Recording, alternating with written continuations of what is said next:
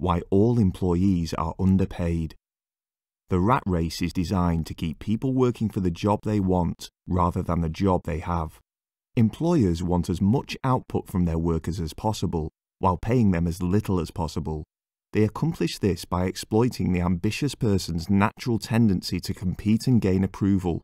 When an employer hires you, they want you to work harder than your job requires. They want you to chase more money in the form of raises and promotions. They also want you to chase higher status within the company or organization.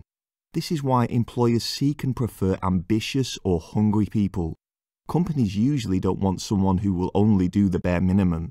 They know someone ambitious will want more money and higher status. Thus, they will work much harder than their job requires. The employer then gets the benefit of keeping all their workers underpaid, since their workers are always working for the job they want rather than the job they have. As a result, your paycheck always reflects your job title, but your output usually reflects the job and pay you hope to get in the future. This process repeats itself with every promotion and raise, keeping you underpaid for as long as you remain in the rat race. Eventually, one of two things will usually happen to every worker. Number 1, the worker will succeeds at climbing the corporate ladder. If the worker succeeds at climbing the ladder, there will be a new one to climb the minute they reach the top. If the worker decides they have succeeded at their goal and becomes more comfortable, then the employer will respond by piling on additional work and responsibilities upon the worker in order to ensure they remain underpaid.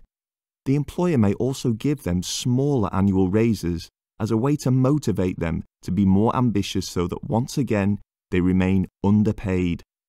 One reason why employers love automation is because machines don't need pay or annual raises. Even better, machines don't have any leverage and can always be repaired or replaced. Is automation coming from your job? Probably, but that's a topic for another time.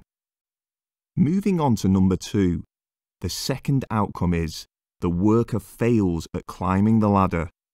When a worker fails to climb the ladder, the employer will usually respond by giving them smaller annual raises and poor performance reviews to motivate them, or the employer will try to find someone younger and cheaper to do the job.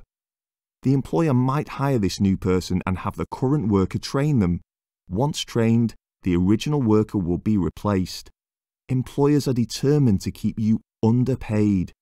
This is why the standard career cycle is often called the rat race. Some even call it the hamster wheel.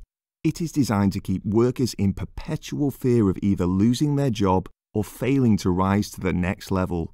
The only way to get paid for what you're worth is to own yourself. The most expensive thing you can ever buy is yourself. As long as you work for an employer, you will remain underpaid. I hope you enjoy this video.